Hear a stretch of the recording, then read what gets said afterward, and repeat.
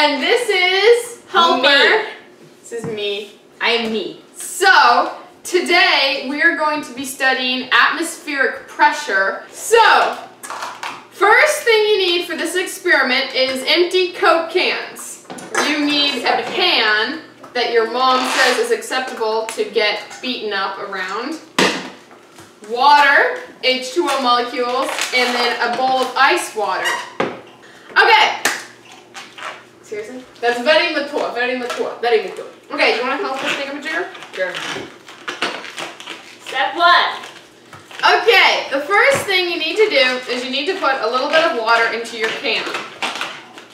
How much should I put in? This much to barely cover the bottom. Okay, you. You poured it. You is our helper today. So, for this experiment, you put enough water to just barely cover the bottom of the empty Coca-Cola cans. And then you turn up the heat. Turn it up. You turn up the heat to high. So we're back, and our cans have a steady stream of steam coming out of them. And the first one, you is going to flip upside down into the cold water. You ready? Go!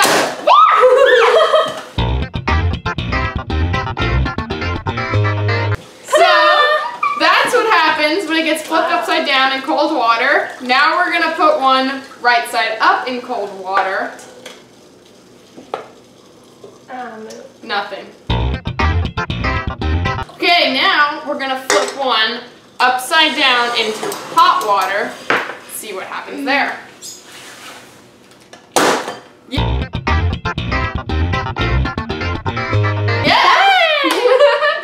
Same thing. When we first did it, we had a little bit of water in the Coke cans, and that got really hot when we put it on the pan, and the steam pushed all of the air out of the can, right? Air? Yes. Pushed air out of the can, so now there's no air in the can. And so then, when we flipped it over in the cold water, which I think was this one, right?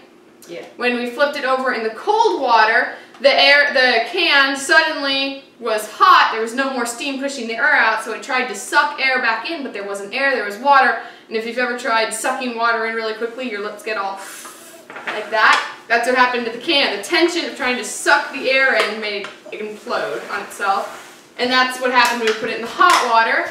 And the reason that that didn't happen when we put it right side up in the cold water was because it was able to suck in air from the top, and so that was troublesome.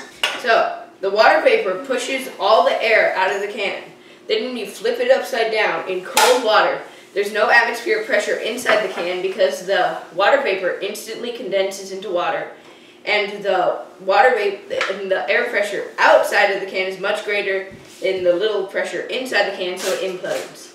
And so basically what happens if you go underwater and your ears hurt, or you go up in an airplane and your ears pop, both ways.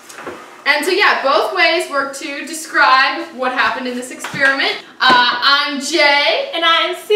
This was Ballistic Squared. Check back next week for more videos. Bye.